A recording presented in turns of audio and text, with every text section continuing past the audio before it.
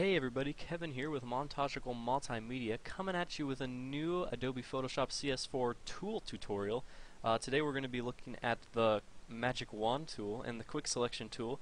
They are basically the same tool, just with different methods of using it and selecting objects and whatnot.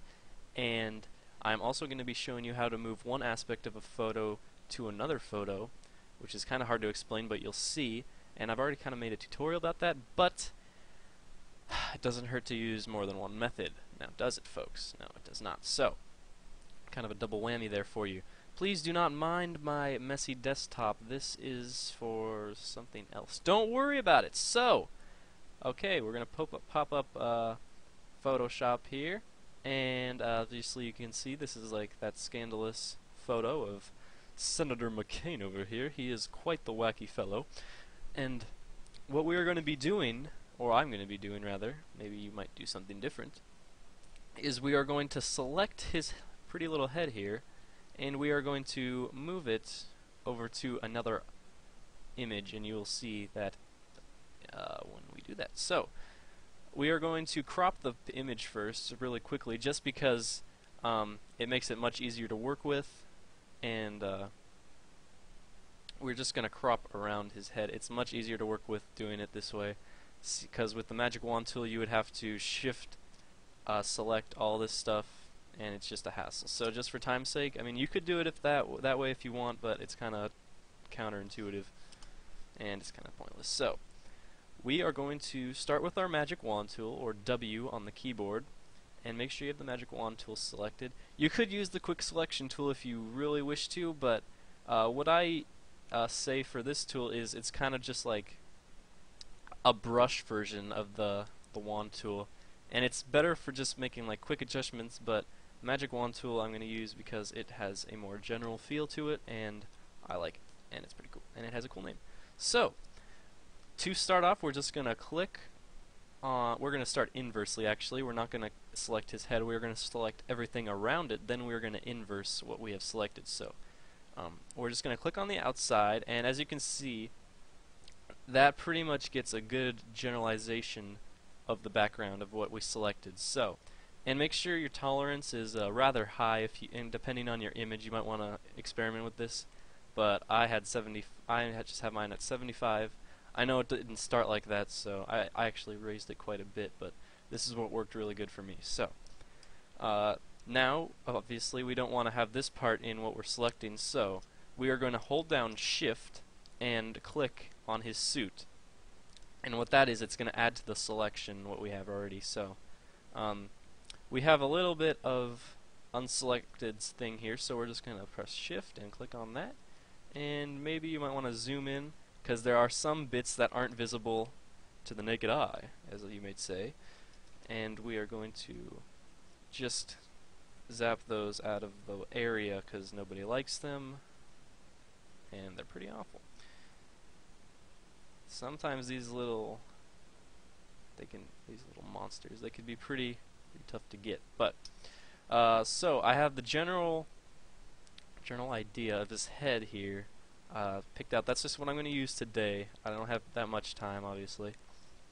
Oh my god, he's getting bigger. Okay.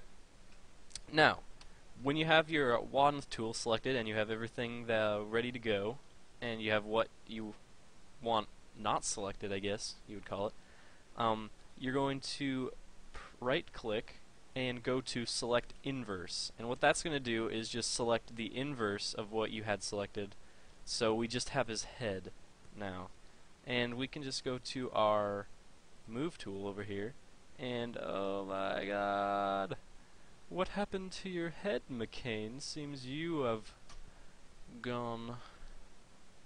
Can't think of a good pun right now, so I'm gonna leave that one up to you. As you can see, we didn't get very much of his tongue. I don't know why that is, because when I was testing this earlier, it did. But we're just gonna work with this right now, because of lack of time. I think I had my tolerance too high, actually. But that's fine. We're just gonna work with this, and we're gonna drag in our other image, which we're gonna drag their head into. Oh my goodness, where is it going? And as you can see, a beautiful spread of vegetables and tasty delights that are good for you. And we are going to move that image into our current project, which is going to make a little side window. And go back to our original image and just drag it on and paste it. Actually, it looks pretty funny without that little portion of tongue there. Just gonna wait. No, I can just leave it like that. And we're just gonna have McCain hovering over here, like, "Oh, Grace, I don't want to eat my vegetables, ma'am." And his mom's like, "No, no, you have to eat your vegetables if you want to be a good senator." But you know, he's stubborn, I guess. You know how old men are with their vegetables, and you know, it's good for your health, McCain. You should eat these delicious vegetables. Oh my goodness, I am getting a call. 1 second, folks. 1 second. Daniel Rogers, you have interrupted me in the middle of a tutorial. How do you feel?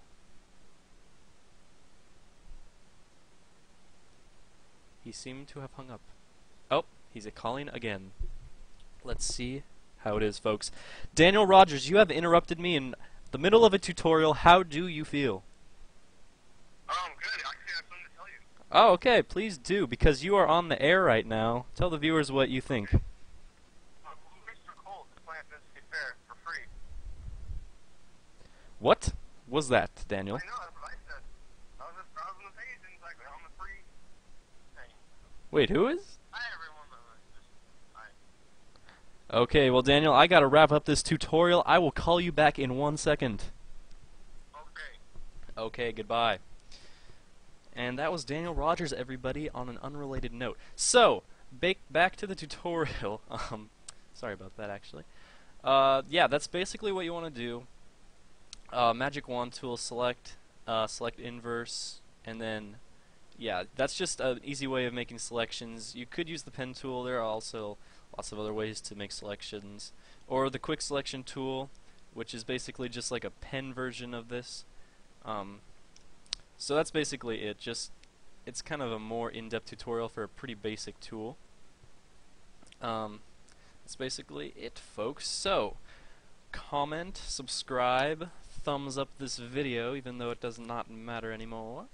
And we're planning on putting out a Let's Play every other day now. And I'm trying to put out as many tutorials as I can. Marty's going to be putting up a tutorial hopefully sometime this week as well on pretty cool effect that he has told me, and I will not disclose right now, but keep your eyes and ears and nostrils tuned for that one, and I will see you beautiful folks next time.